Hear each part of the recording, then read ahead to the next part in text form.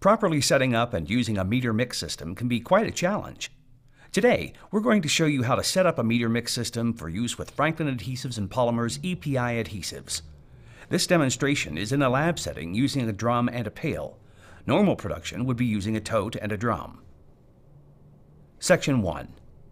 Mixer Setup. To begin the installation of the meter mix machine, you need to prepare the area where the mixer will be installed. The mixer should be on a level surface and protected from any debris. The drums or totes need to be positioned above the mixer. They should be at least 3 feet above the suction side of the pump. We recommend having a 2-tiered setup of Hardener drums with a clear tube connecting them for a visual indication of Hardener level. Once the Hardener cascade is set up, affix a desiccant dryer in the 3/4 inch bung on the top of the drum. Install the hoses on the resin and Hardener containers, making sure the discharge valves on both components are closed. Reference page 4 in the manual for diagram and the order of the fittings from the supply container to the pumps. We recommend using pipe tape or thread sealant on all threaded fittings. Also, secure the cam arms or ears to prevent them from opening with either a pin or zip ties.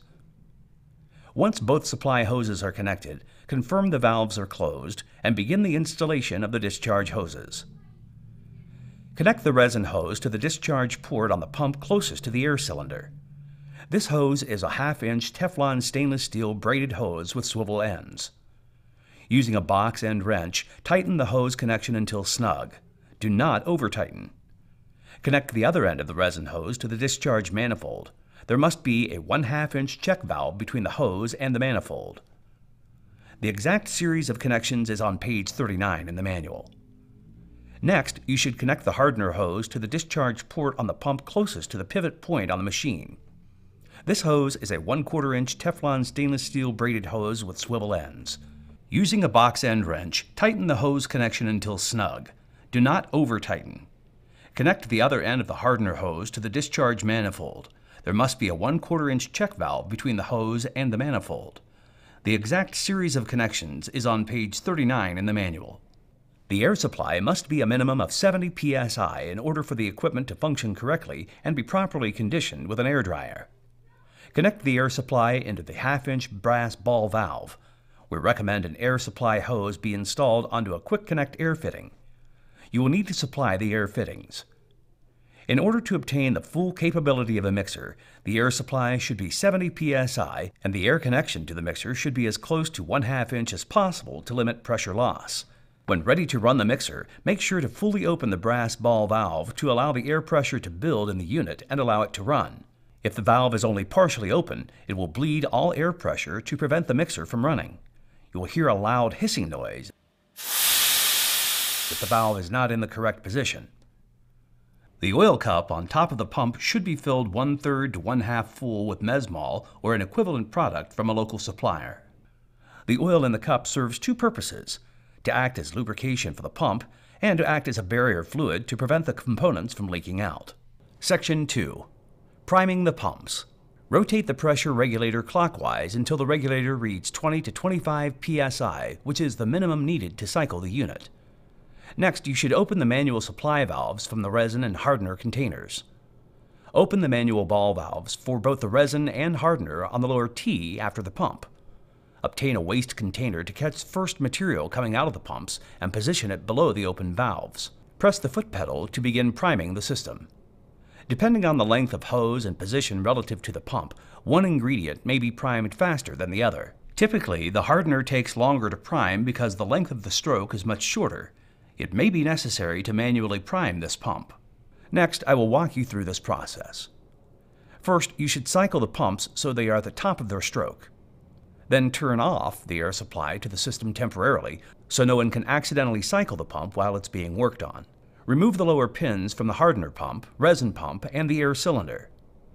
Next, you will need to swing the pivot arm out of the way at least 90 degrees or more. Then insert a metal rod through the slot in the piston where the pin used to be located. Manually cycle the pump up and down a few times until Hardener is observed coming out the ratio check valve. Once both pumps are primed, swing the pivot arm back in place and reinstall the pins in each of the cylinders. Be careful to keep the piston aligned so the reinstallation goes smoothly because the pins are a snug fit. Section 3. Ratio check. The mixer should be set to the correct ratio upon receipt. Please confirm the ratio has been set correctly. See page 21 in manual for the ratio settings. Both pumps should be primed from the previous sequence, but if not, please refer back to Section 2. First, you need to open the manual ball valve on the bottom of the T coming out of the pumps. Run mixer for 3 to 5 cycles to purge system of air and discard the captured material. 1 cycle is a full stroke up and down of the air piston. Using a benchtop scale, weigh 2 cups and record weight. Each cup should be able to hold at least 16 ounces. Place 1 cup under the resin and 1 cup under the Hardener valve. The pump should be running when the cups are inserted and removed from material streams. You will need to collect 3 to 5 cycles of material in the cups. This is to eliminate the variation in startup and shutdown. Please be careful when collecting the material because a slight variation in the Hardener amount can change the measured ratio. Please remember it's important that both cups go into and out of the respective fluid streams at the same time. Reweigh the now partially full cups of resin and Hardener and record the weight. Make sure to subtract out the weight of the cup to determine the amount of each component in the cup. Divide the weight of the Hardener by the weight of the resin. This mixer is set up for a 15.5 to 100 ratio, which would be 0.155. The allowable variation is plus or minus 2%. See page 9 and 16 in the manual for another example and additional detail. Section 4. Running the mixer. After confirming the ratio is correct in Section 3, allow the minimal material in the pipe to drain and close the ratio check ball valves. Then open the resin and Hardener ball valves on the top of the T. During the initial setup, or when the hoses are changed, you need to arrange the discharge hoses in a way where they run uphill and away from the pump so that the fluid forces the air out of the hoses. Position a waste container under the discharge manifold. Next, press down on the foot pedal and allow the material to flow uphill through the hoses and into the discharge manifold. The length of hose your unit is equipped with will dictate the number of cycles it will take to fill the hose. Once a white stream of resin and a brown stream of Hardener begins coming out of the 2 ports, you must run the mixer for an additional 3 cycles to make sure there are no air bubbles in the streams. You need to run at fast speed to make sure any air in the system is pushed out, set to a suggested process speed of 60 psi. Allow material to drain from the manifold and install the static mixer. Hand tighten the retaining nut onto the manifold. Do not over-tighten because it may crack the static mixer. Position the now installed static mixer on the manifold over the coating device. For this lab demonstration, the mixer is being positioned over a waste container. Press down on the foot pedal and visually observe a brown stripe and a white stripe of product at the top of the static mixer. As the material flows down the length of the static mixer, observe how the brown stripe fades and the color of the glue changes from white to an almond color. If you observe a change in the visual appearance of the stream, that indicates a problem and it should be investigated. Refer to Troubleshooting Guide for additional information. The flow rate is adjusted by changing the pressure on the regulator. The minimum pressure required to run the mixer is 20 to 25 psi and gives an estimated flow rate of 2.5 pounds per minute. At 100 psi, the flow rate is estimated at 18 pounds per minute. Section 5. Shutdown. We will demonstrate an extended shutdown sequence, but we will indicate quicker stopping points for use as necessary. For a quick stop, 30 minutes or less. The first step is to turn off air supply to mixer. The air supply is turned off to prevent anyone from turning on the mixer while unattended. For a break of 30 minutes or more, or at the end of the shift. After completing step 1, you will need to remove static mixer, attach it to the flushing station, and flush it thoroughly with water for 10 minutes, or until the water coming out of the mixer is clear. For step 3, you need to clean the threads on the discharge manifold. Put a small amount of grease in the end cap and on the threads to prevent adhering the end cap to the discharge manifold. And finally, hand tighten the end cap onto the discharge manifold. For more than a 14-day shutdown, you need to complete steps 1 through 3 and add the following steps. Step 4, flush the Hardener pump and discharge lines with a solvent such as acetone. At the same time, flush the resin pump and discharge lines with water. First, you need to close the valves on the resin and Hardener hoses and disconnect the supply hoses from the mixer, Allow any residual material in the hoses to drain into a pail. This can be added back into the supply tanks as available.